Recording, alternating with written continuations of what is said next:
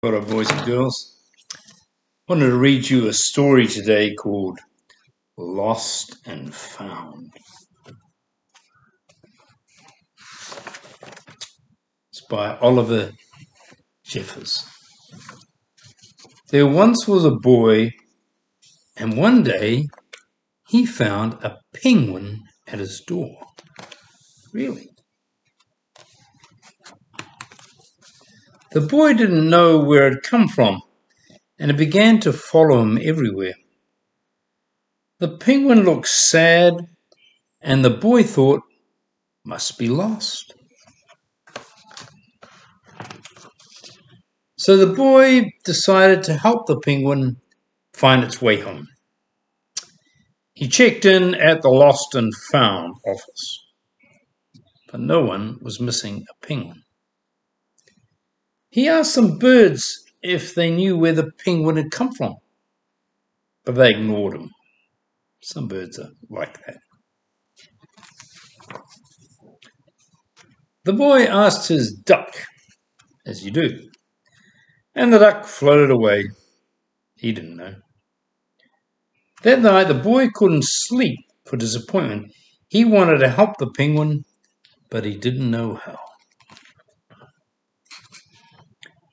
The next morning, he discovered, through a book, that penguins come from the South Pole.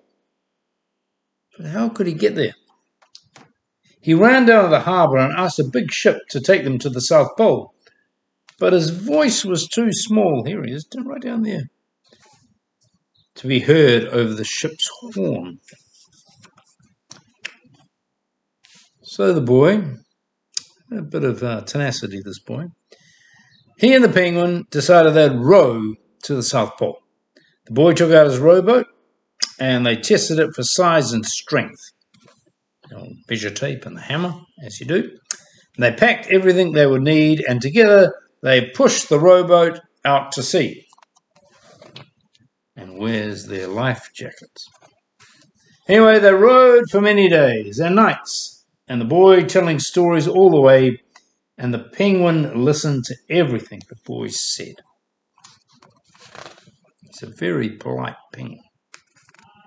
They floated through the good weather and the bad, and the waves were as big as mountains.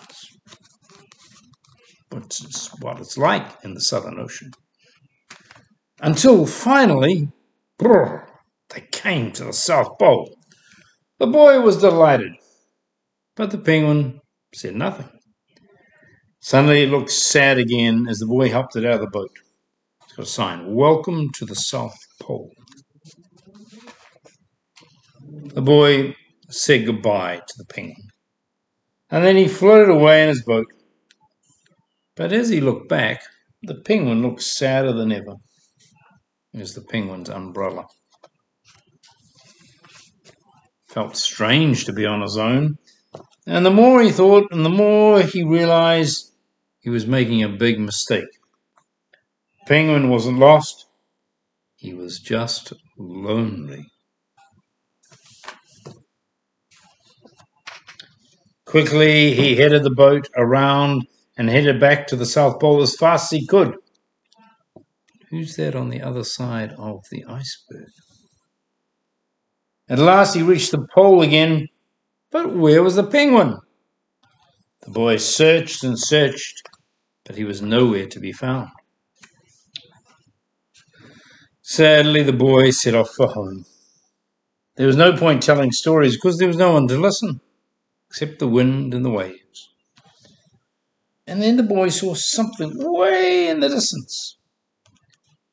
It got closer and closer until he could see it was a penguin in his umbrella.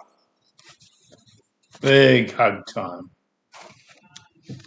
And so the boy and his friend went home together, talking of wonderful things all the way. You see, they hitched a ride on the back of a great blue whale. It's a little bit of make-believe.